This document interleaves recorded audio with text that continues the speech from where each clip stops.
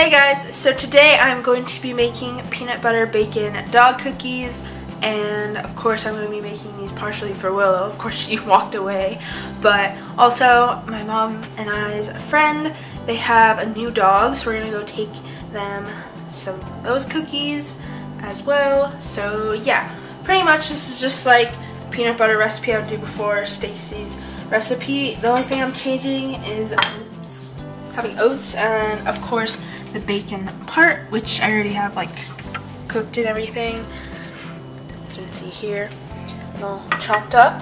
And so yeah, in my mixing bowl, first thing I'm going to add in is my peanut butter. This is like all of the new peanut butter we just made for Willow because we like to give it to her in her Kong and everything. And this is like all of it, but should be getting it back too. Let's see. Oh, she's licking her lips. Trying to get as much as I can off, Willow. Here you go.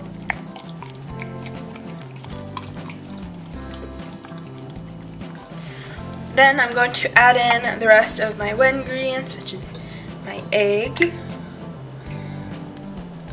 and then milk. There we go. Now I'm going to be mixing together my wet ingredients.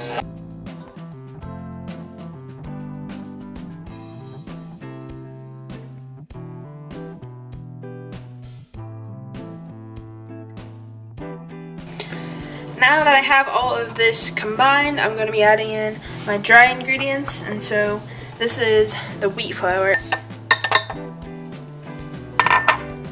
my all-purpose flour, because I like to do a mix different ones together, and then my oats. Oh, and then the last one, baking powder. Now I'm going to mix all this together and my dough should start to really come together.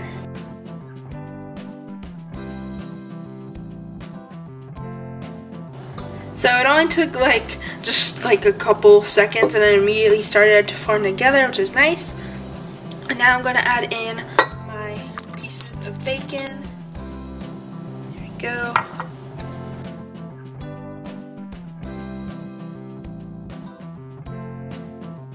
So now I'm going to start cutting these out.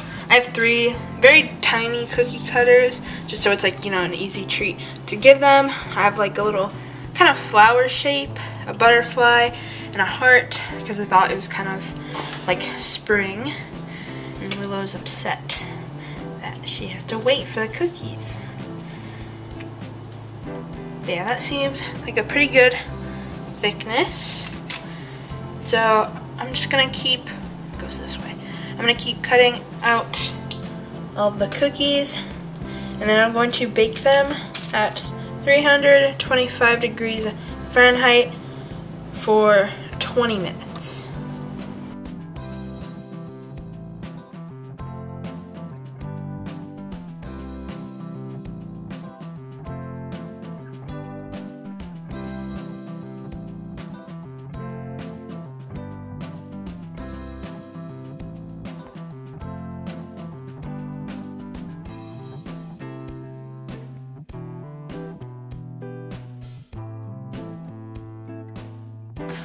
So here are the final cookies, and I have another tray over here. They're not completely cooled down, but we ended up baking them for actually 25 minutes. You can see they're nice and golden brown on the bottom, and they're still like nice and easy to break, a nice little crunchy cookie.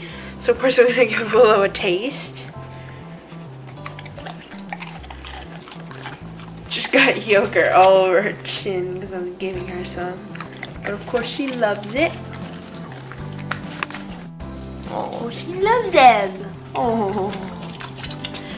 But yeah, of course, Willow loves them, and I'm excited to go take them to my friend's house. And his dogs, of course, their dogs, of course, will love them.